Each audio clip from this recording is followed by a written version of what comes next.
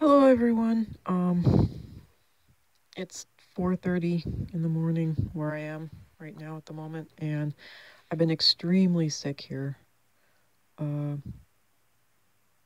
but in a slight bit of an upswing.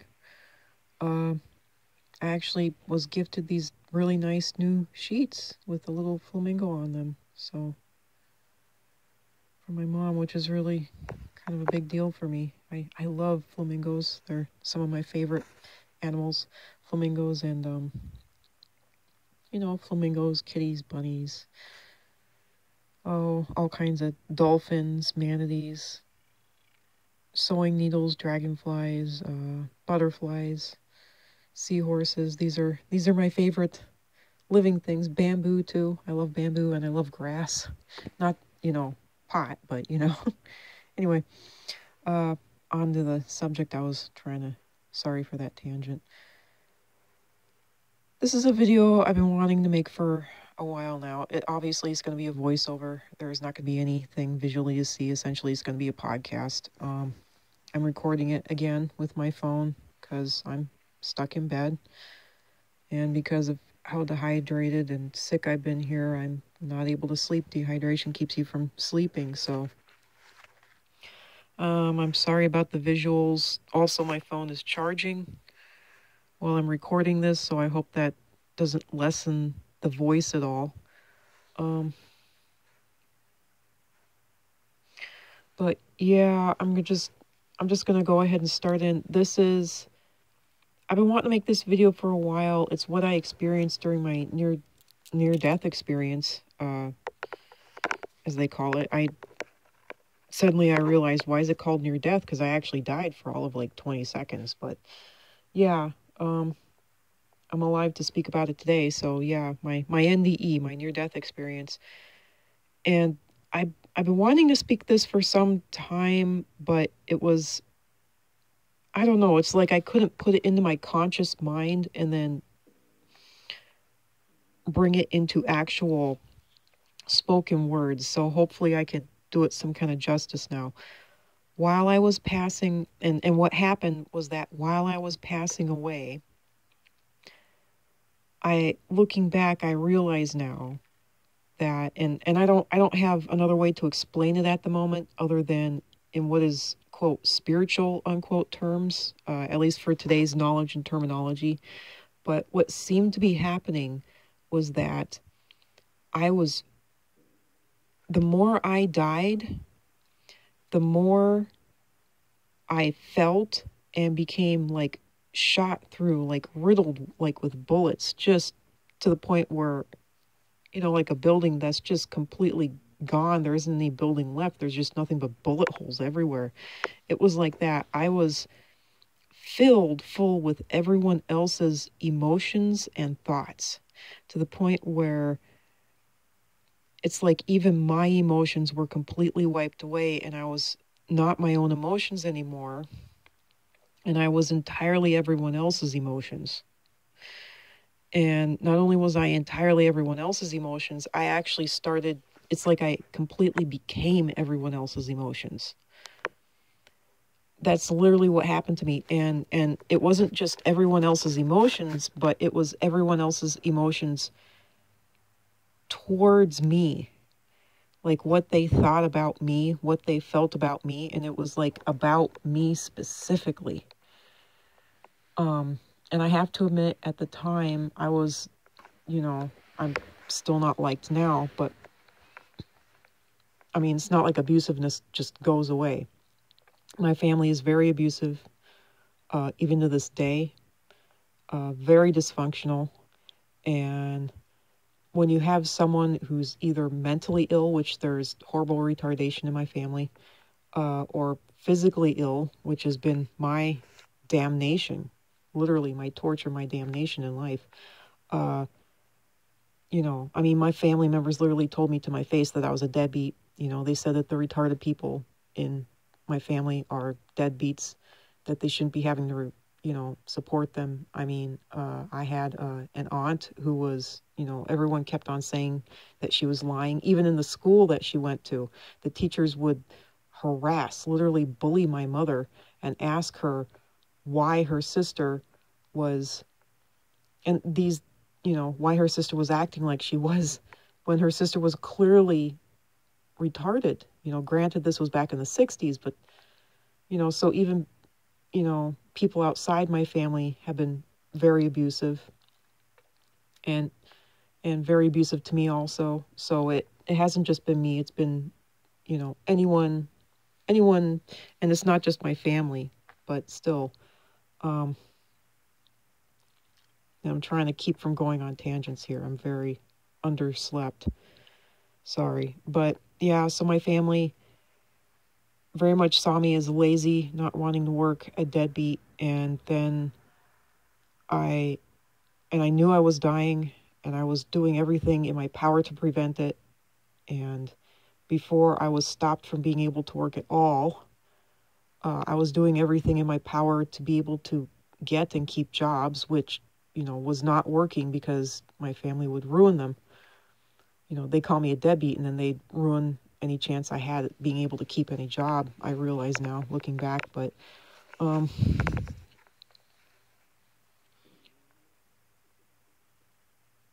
so anyway, and I know that people will ask, well, why didn't you leave? Well, Oprah put it the best way. She said, when you're living in Crazy's house, when you're driving Crazy's car, when you're eating Crazy's food, basically it wasn't like that for me, but literally when, you have a choice to either die literally physically out on the street, or you can die on a carpeted rug with a roof over your head.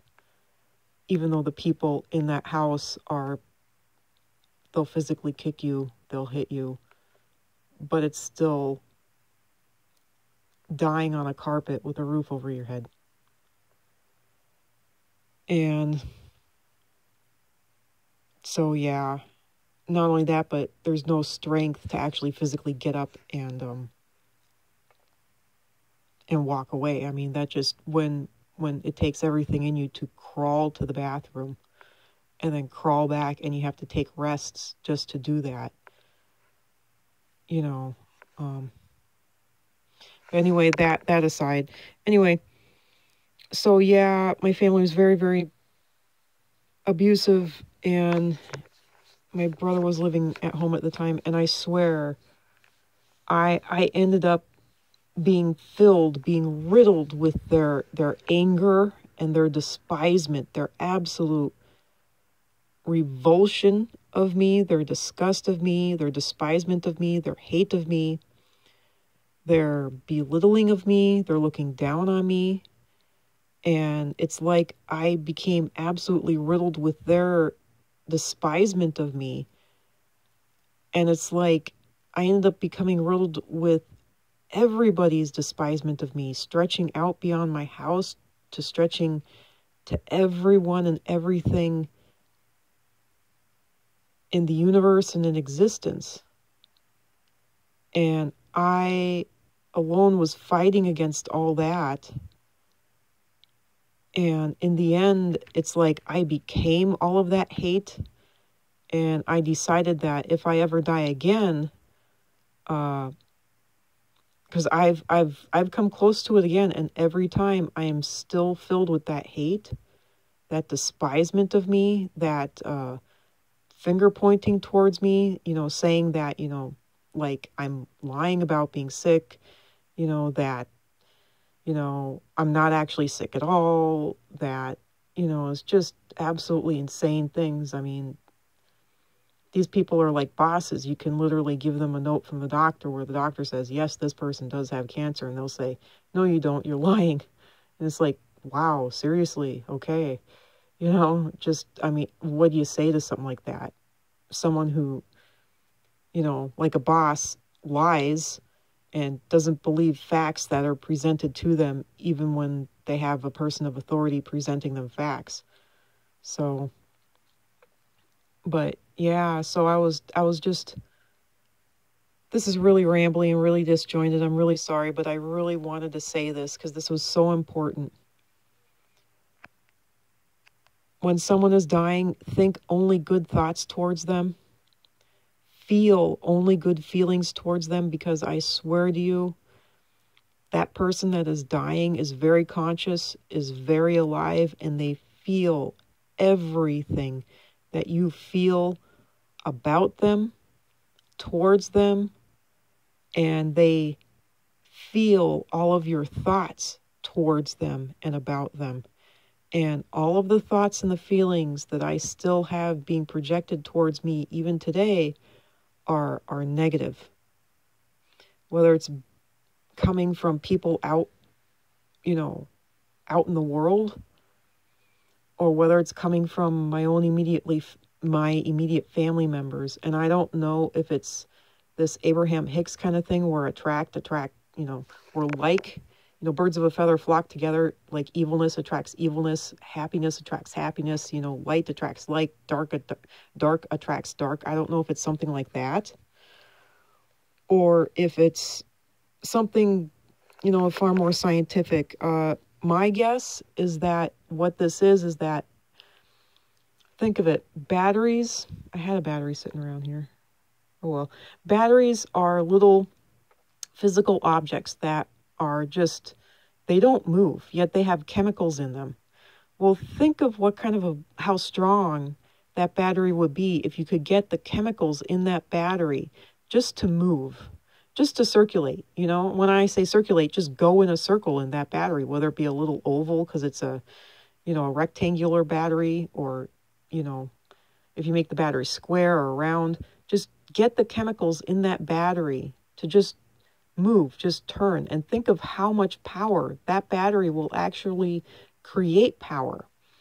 Now, it will only create power for a certain amount of time because the chemicals obviously decay and degrade, and they're not a human body like people are, where the chemicals in our body are constantly being replenished because we're eating, and because we're sleeping, and because, I'm sorry, but we're going to the bathroom. So the chemicals in our body do not, they don't stay there. While in a battery, they stay there. So my thought is that every human body is made up of chemicals, just like a battery.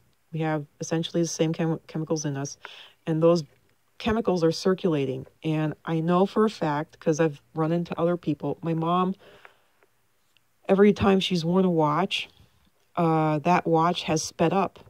And I dated someone who she could not wear a watch, even the new fancy like iWatches, because they all died on her. Every last one of them. I've known people who can't even have cell phones because their chemical properties are so strong that they mess up the electronics of the cell phone. Back in the days of before smartphones, but so I believe strongly that every human body creates an energy source that at the current point in time we can't read, but I'm positive that it creates an energy source. And some people, their energy sources are strong enough to affect the electronics around them, to either quickly drain batteries or make it so that the batteries never seem to need charging. And it has nothing to do whether you're a positive thinking person or a negative thinking person. Items just, it's because of the chemical makeup of your body, and the chemical makeup of your body equals the electric makeup of your body. And I think that that is literally energy, and that when I was passing away, that's what I was actually feeling. These strong energy properties that my family members were putting out, and specifically the energy properties that had obviously to do with me, because my body must have been reaching out for salvation, protection, just, literally salvation to save itself from dying. So, and what I was filled with was my family's hate of me and disgust of me, because that's all I felt. That's all I became. Just pure hate, pure disgust. And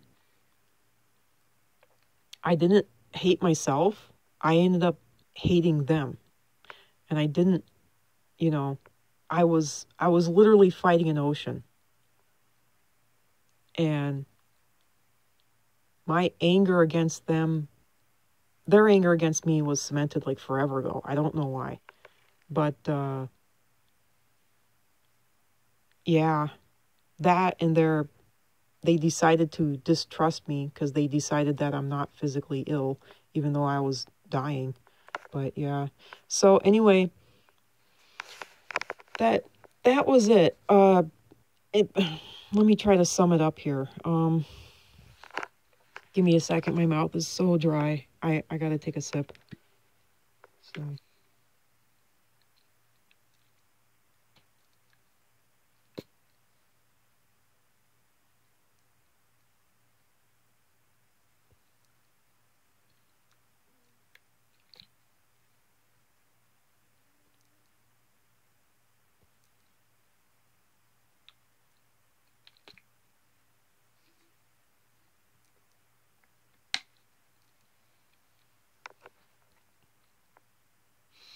So I don't know what to say other than, I guess to sum it up, when we're dying, from my personal experience, this is what I experienced. What we feel and what we become are the emotions that everyone else has projected towards us and feels towards us and feels about us and thinks about us. Whatever they think about us and feel about us,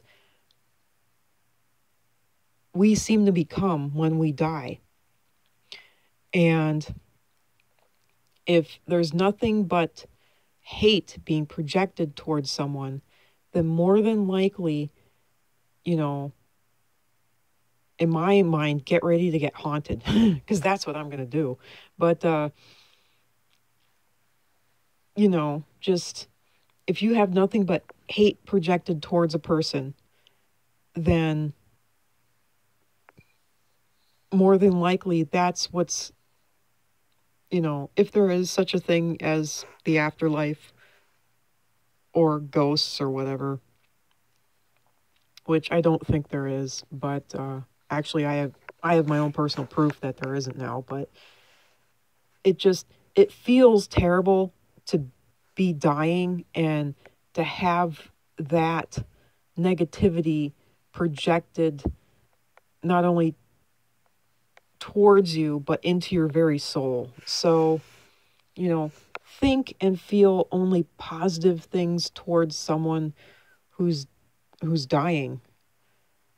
Literally, I don't think it counts too much. I mean, personally, I still believe that we're still conscious and alive and feeling until our spinal column and brain is completely gone, you know, liquidated, whether it be via cremation or actually liquefying the sucker or whatever. Maybe being eaten away by something. But yeah, so, and as far as I'm concerned, you feel all that negativity or positivity until those parts of you, your brain and your spinal column, are finally gone, as far as I'm concerned. I do hope that once blood to the brain is cut, unconsciousness does happen. But after my experience here back in 2014, I don't know.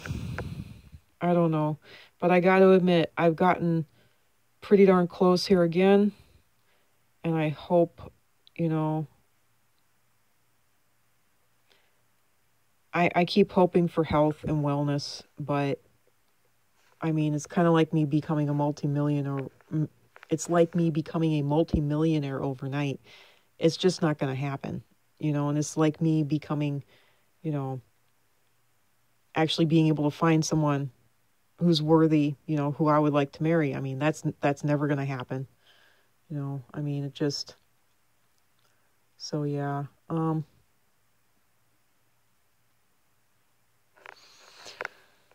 But there you go.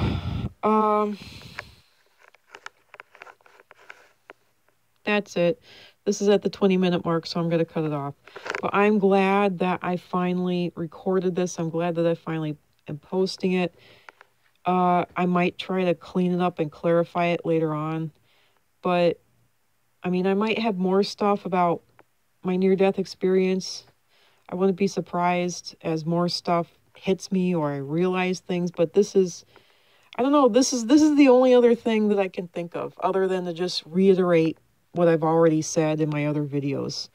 But this was very, very important to me. I wanted to say it.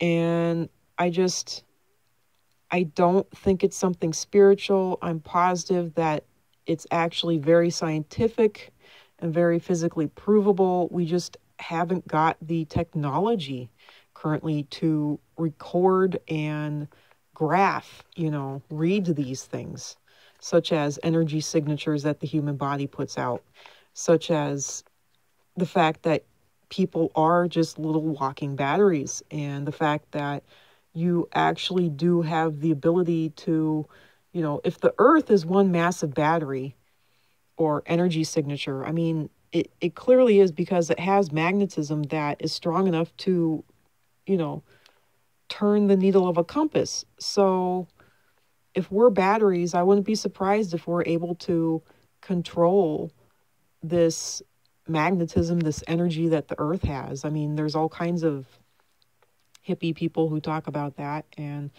I agree with it now. I think it's the truth. So, especially after what I experienced during my near-death experience. So, there you go.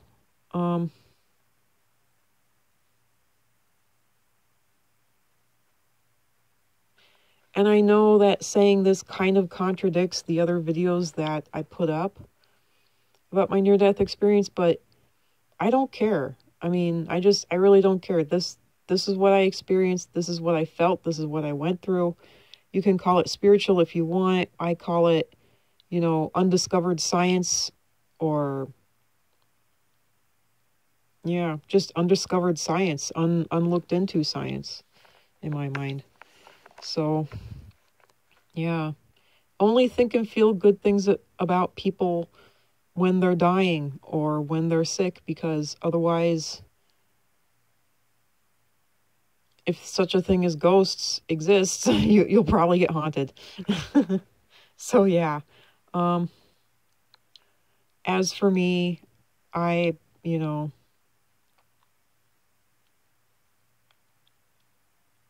felt every last bit of negativity that my family was shoving towards me and thinking about me. And I wish that that wasn't the case, but that was the case. And I just became